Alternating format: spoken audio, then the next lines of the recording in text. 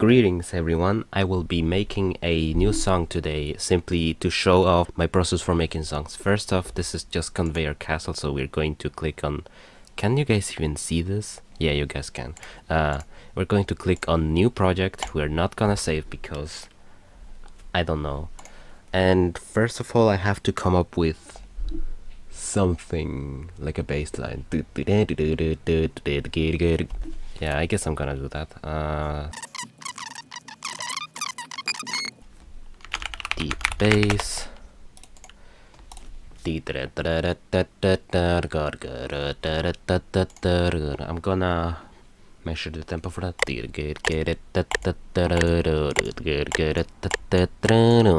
Oh, that I like that little thing.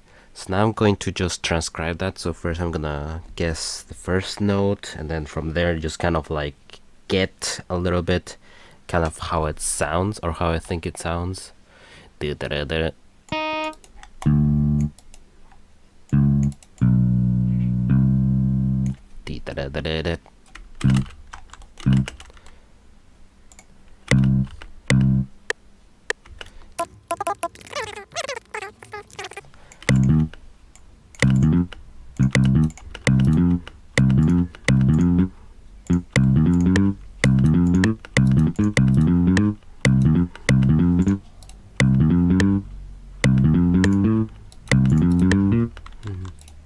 Okay, this sounds different from what I imagined, but it also sounds kinda cool.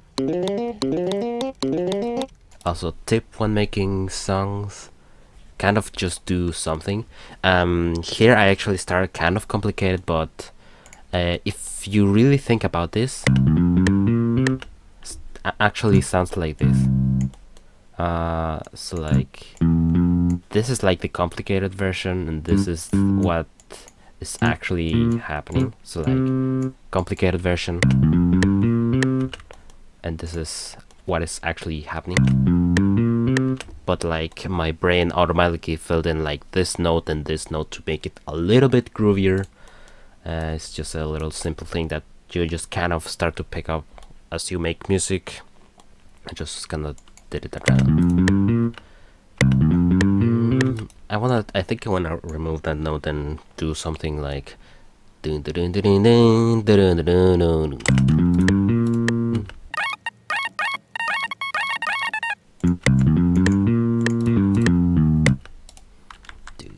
yeah, so now I have the first measure. I don't know how they're actually called. I know very little music theory apart from the fact that scales exist. So like, for example, this is probably in D sharp major, so like D sharp major will go,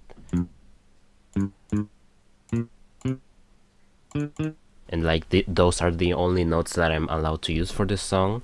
So if I put like this here, then it usually would only be when I do something like this. So like as an intermediate tone between both of them, to like, so like, let me show how that would sound. So like, without the intermediate tone it will be, but with the intermediate tone it will be. So like, it has a little bit more spice, but sometimes you don't want to overdo it. Like, for example, if I were to do like this, it doesn't sound as good as just doing...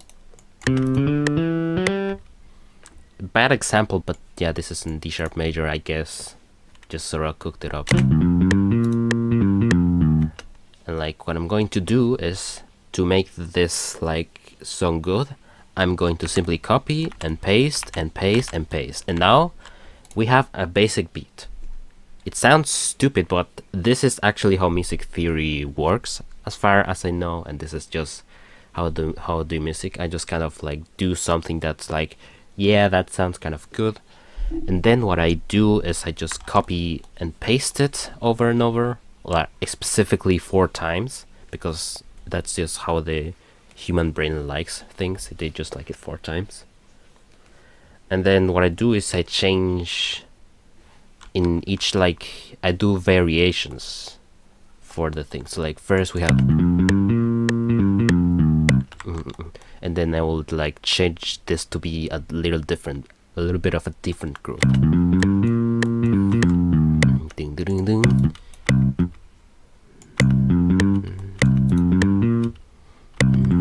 It's like even just removing that little D sharp major, it like sounds different. So now I'm going to play this.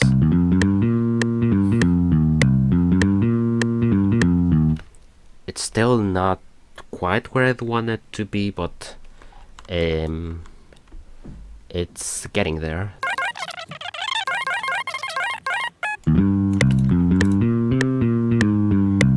Oh yeah, that sounds very groovy. Something I like to do is keep the first and third like parts of the beat the same, because then brain recognizes, and it's like a YouTuber, Charles Connell, I think, called it like a sort of call and response thing. So like this will be the call and this is the response. So we're going to listen to how it listens. Does a song listen, or do we listen to it?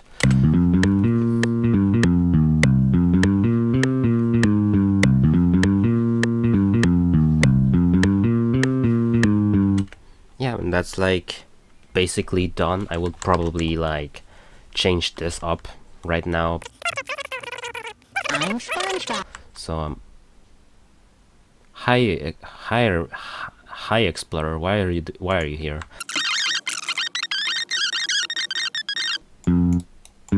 Yeah, I think I'm Hi Explorer again. I'm so used to Ctrl Sing, but I haven't even. I should probably actually save the project file. Always save project files. Don't forget to save project files. Oh my gosh, I almost leaked one. And now we have a very simple bass.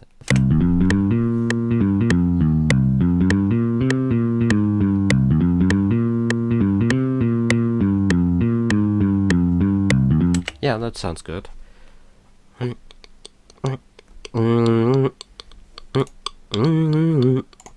Something I also like to do when I'm a bit stuck is just kind of play notes with my keyboard, which is just a regular keyboard. It's not a music keyboard, because